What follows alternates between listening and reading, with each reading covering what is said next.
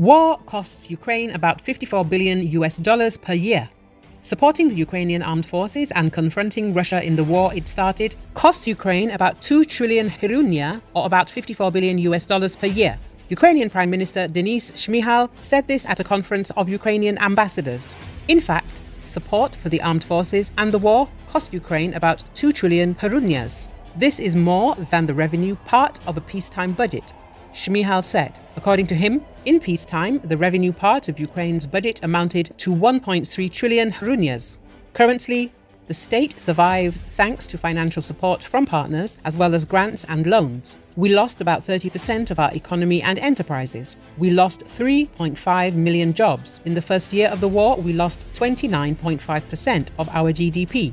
This is less than expected. Businesses adapted and continue to adapt. This year, we expect even a slight increase compared to last year, Shmyhal added. He noted that it was also possible to increase Ukraine's gold and foreign exchange reserves to an all-time high. The National Bank currently has $39 billion. This year, we reduced the inflation rate to 12.8% in annual terms. You understand what inflation is in your countries. You can compare, Shmyhal said, addressing the audience. Shmyhal said earlier that in the first half of 2023, Ukraine's state budget received more than UAH 600 billion hryvnias, with 672 billion hryvnias allocated for the army.